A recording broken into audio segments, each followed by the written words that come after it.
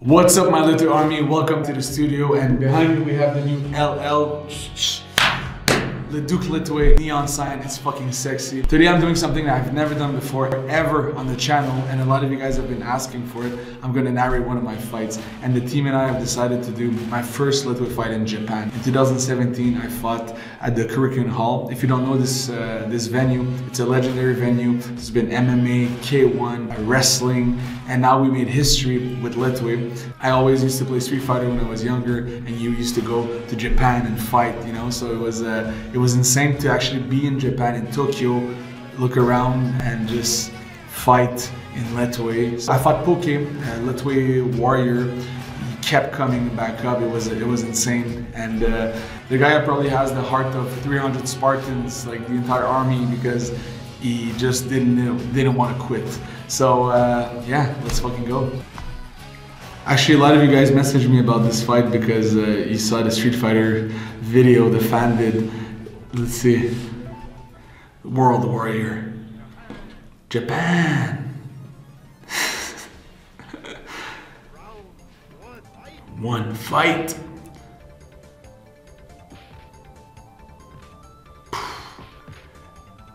You see, he's like, oh, what do you want? What's up? Boom! Fake roundhouse kick to side kick to the face. Push kick. You can. And he's like, and the first drop. Boom! That was a hell. Actually, let me not show you this one because you're gonna know the ending. So let's go to the fight. So that was that's why I loved Japan so much, because I used to play this game all my life, and fighting live in Japan was insane. The mask, the samurai mask. I was looking for an entrance for my first ever fight in Japan. So I'm like, let's put the samurai. They fucking loved it. My first time wearing anything to enter a ring, and my Sifu said, if you do a show like this, you better fucking win, because then you're gonna look fucking stupid. So yeah, I had to be. I really had a lot of pressure. First title defense, and I'm wearing a mask. Okay, so this Leduc.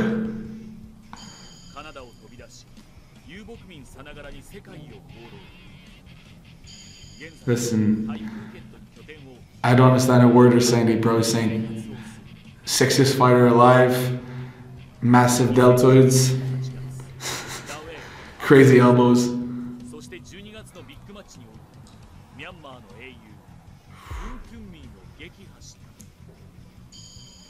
Our wedding.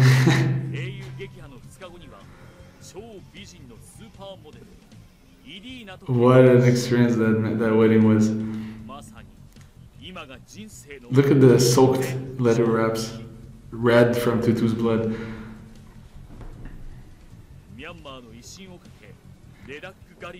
Leduc. Phoe Kay. Yeah, Phoe Kay was an interesting fight because I knew he actually fought Lethwei Mashang, who's, you guys know, he's a legend of the sport. Lethwei was, I think, 70 kg and Phoe Kay was 80, and but Lethwei was known to fuck up guys that was way bigger than him. He fought like a lot of, like, even taller than me, like 6'4", and actually Phoe Kay is one of the few guys that actually won the fight against Lethwei. So I was like, okay, let's go. So he was a karate black belt as well. People were in Myanmar, it's very rare. Everybody does Lethwei. And they're saying, yeah, he's a Lethwei fighter, but also he grew up with his father doing karate. So he was actually liked a lot in Japan because he was karateist from Japan. Let's just say that was my first title defense actually after fighting Tutumin in December 2016. That was in 2017, February. First title defense ever, Japan. Blue corner, of course, because you're fighting a Burmese. Even if you're the champ, yeah. We actually fought in the red corner against Tumin. at the end, but still Burmese was always in the red. That's why it was important to. That's why like it was such a moment when I fought in the red corner against a Burmese, because it's never been done before. You're always in the blue if you're fighting Burmese. Yeah, sure. Now that I think about it, yeah, it was even then I was still in the blue. And you see the shorts. Actually, I did not have I forgot my shorts, so I got the blue shorts from a Japanese fighter. And he gave. Shout out to you, bro. Thank you. He gave me his shorts before the fight. I gave it back after. So the Lethwei of Phoe Kay. Yay means dance, so it's your Lethwei dance before the fight. I thought it was very active, not as intense. You see, my yay is more like, it wasn't just like, it was less intricate, but I was like, let's fucking go. Like, boom, boom, headbutt. Lekamon. Lekamon is the slap, the traditional gesture. Irina's fucking scared, stressed, nervous. She's you can see in her face. The crowd is so calm in Japan compared to Myanmar. Myanmar, they're like, boom! I was flying this fake roundhouse sidekick, and it's one of the one I really landed the heel on his face, and he took it like, no problem. That's just, it's mostly to show your dominance. Like, bro, I can put my fucking feet on your face.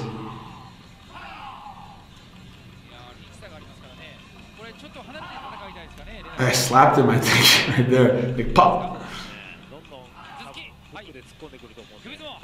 So he slipped that knee. That would have gonna hurt. Nice. We got a double jab like this. He jabbed. You see when he did that? Pop. He's like, what the hell you got? I know, yeah, really? And then I got the elbow, then the hook.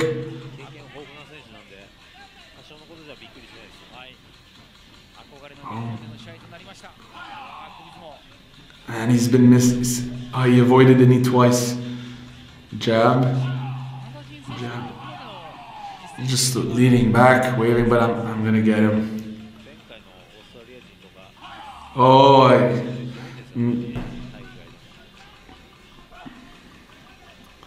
and I'm like, man, there's no way. Oh, you can. That's right. That was cut the kick. That's the moment.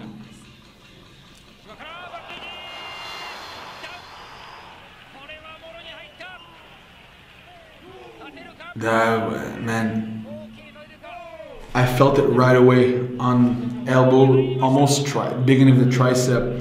I was so swollen after that fight. I was walking around Japan with like a fucking ball of water on my elbow. Okay, now they called the 2-minute timeout. They're massaging him. Look at that. Missed the elbow. Whoop, missed the elbow. I saw him, he's right away, boom, spin, bang. Right on the face. To drop Phoe Kay like this is fucking hard. Oh, he felt like a dead body. Japanese crowd are like, ooh. They're seeing they're massaging him, waking up like, you're going back up, bro. And actually this corner is one of my friends, the skinny guys, Tata Twint. It's like we're all friends. It's just he was cornering his boy. Okay, so he got his 2-minute timeout. Now I don't have a I'm just on by myself. He's like cold water, massaging, pulling the hair, pulling the ears, like he has another minute to go back. He's like, I'm good. I'm gonna wake up. What the fuck did he get up from this?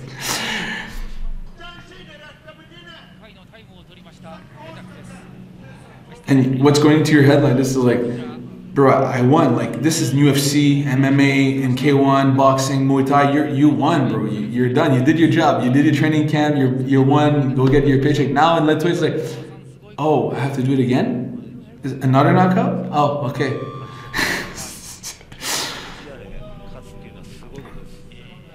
Like, it's already hard enough to get a KO. Imagine getting twice. You're tired too. His body is like in defense mode.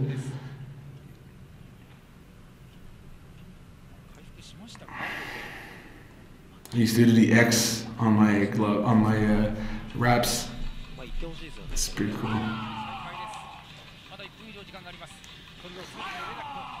Oh, that's a solid knee to the jaw. So I'm like, okay, he's done. No, I'm fine, like a fucking Terminator, RoboCop. Nope. That was a good knee on the jaw. Hook, landed the hook.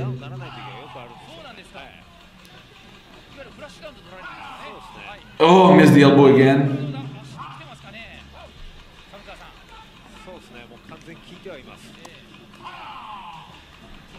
Oh, he landed again. Jab. I think I did a kick here.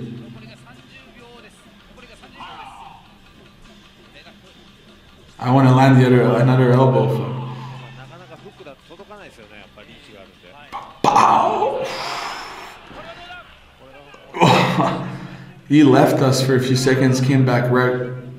It's like, oh, he beat the count.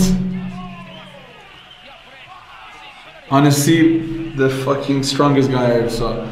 The heart of... What the fuck?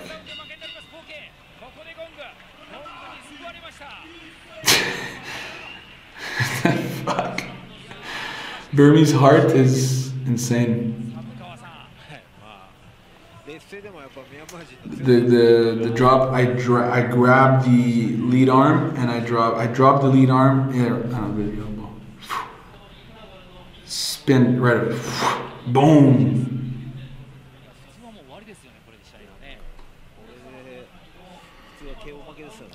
I think that's the knee. Oh, you see the sweat coming from the knee.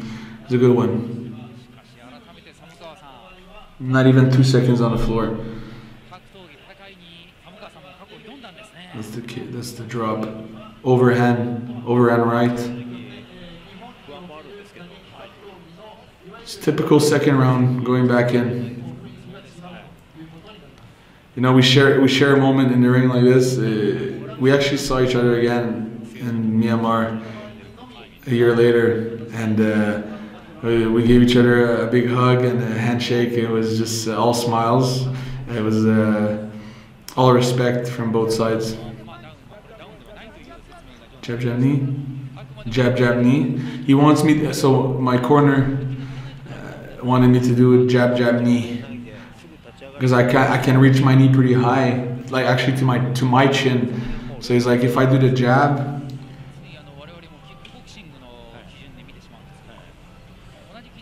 oh, my elbow's swollen. I can tell. That's why I looked at it. It's already swollen. I look like I have 20-inch biceps. Okay, yeah. I never look at my arms. I look at my arm and like it was already.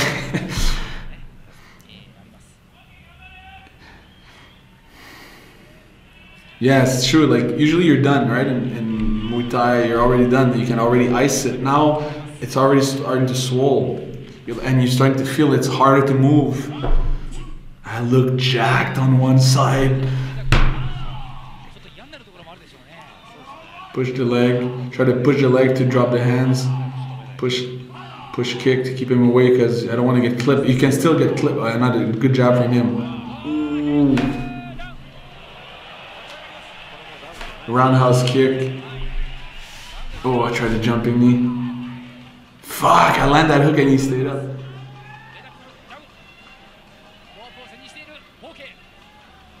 Try to grab his.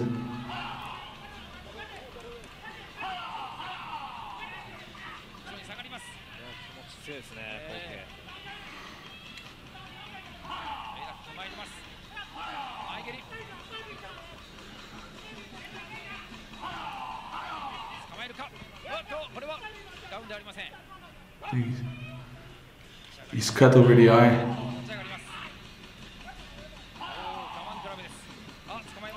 Clinch. Oh, I landed a knee. Nice, that was a good clinch. Waited. Yeah, I was pretty much mostly afraid of the hooks. And the headbutts if he goes in close quarter because he's shorter. So shorter guys have the advantage. Oh, shit. What happened? He's bleeding. Another count. What happened?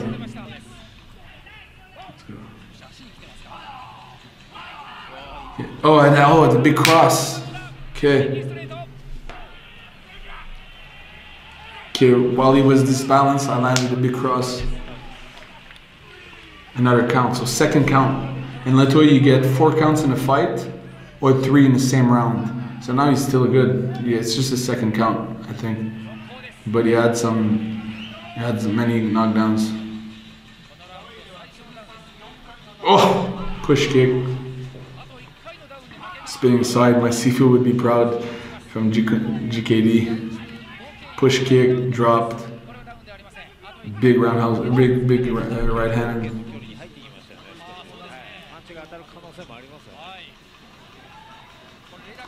Big jab. He's a Terminator. Oh, spinning elbow. Headbutt. Knee. Oh, that's it. And I'm like, in my head, I'm like, stay down, bro. You're done. And he's trying, but he fell back. And they called it. That's it. That was like 11 drop. Wow. How the fuck did he get up so many times? Wow. I was just fucking tired. I went to respect him.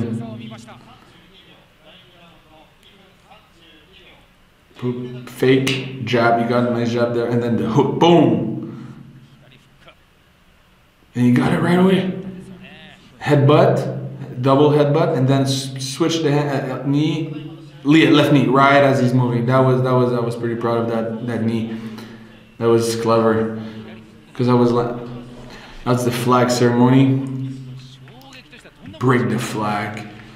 Then basically the flag ceremony is like you usually break the reign of a previous champion, and you announce your reign. You know that your reign as a champ. That was just in Japan. Nice.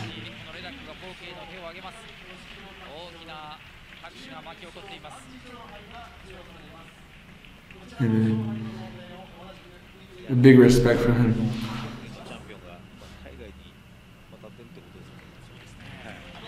Giving the trophy by Mr. Mitsui, big businessman in Japan, in Tokyo. He owns all the lottery, the casinos.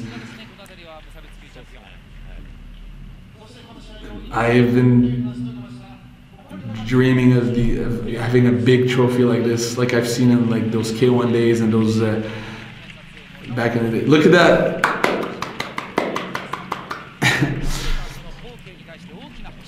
And yeah, the big trophy was like, okay, I'm really in Japan now. That's their style.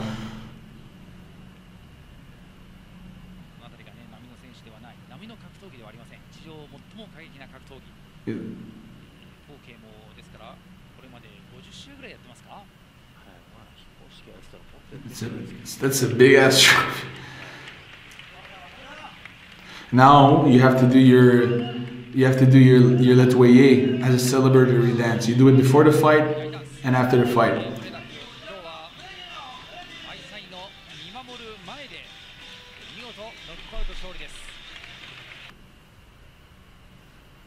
So that brought some memories back. I fought 3 times in Japan, and we had a great time. I got to actually visit the city and go to Mount Fuji. We're probably going to do another fight when I defended my belt, and I won the actual Lethwei Japan belt against a Muay Thai champion. So yeah, it was cool to actually say now I'm an official Street Fighter character. I fought in Tokyo. Thank you guys for watching, and we're just getting started, guys. Lethwei, take over, the rise of Lethwei, and it's all possible because of you guys. Thank you for the love and support, and see you next week.